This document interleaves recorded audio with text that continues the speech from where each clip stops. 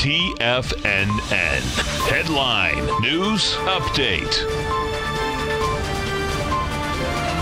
Here's Tom O'Brien. Welcome, folks. We had the Dow Industrials finish up 112, NASDAQ up 62, S&P's up 18. Pure window dressing, folks. You got to love it. Yesterday, we get downtown slightly. Go downtown, though. 1.3 billion shares. Bottom line, you go uptown out here today. And right now, we are at 734 million inside the NYSE. NASDAQ Composite yesterday went downtown with 2.6 billion. You're uptown with 2.3. So bottom line, all the indices are testing their highs of Monday. You can expect there's still a little pop this coming Monday, but bottom line, this market still wants lower price. Why?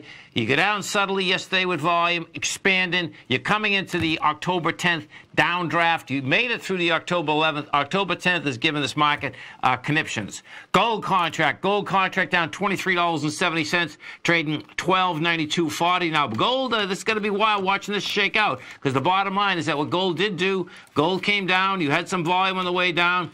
You're going into the strength that it had going out here into the January 25th number. The top of that was 1309. The bottom's 1294.84. So 1284 is game right now to get open, because you did have wide price spread today. You did have an expansion of volume. King dollar. What do you have with King dollar? King dollar also goes topside.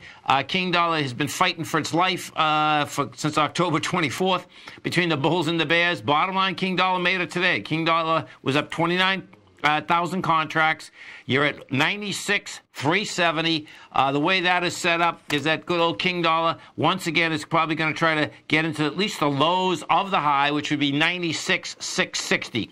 We go over to the NDX 100. You're going to see the same type of setup inside the NDX. What do you have with the NDX? You've done 30 million shares. It was going into 32 million shares on Monday. That number there is 174.66. We closed at 174.39. We made it to 174.65, which is pretty amazing. Bottom line, that's what it's testing out there. That's how this thing is shaking out.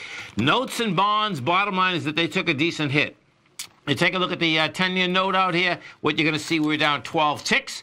You did volume out here at 955,000. Bottom line, you're going into 121.02. Hasn't broken it yet, that 10-year. Have a great weekend. Have a safe weekend, folks. To recap here, we have the Dow Industrials up 111, NASDAQ up 62, S&P's up 20. We look forward to speaking right back here, 9 o'clock Monday morning.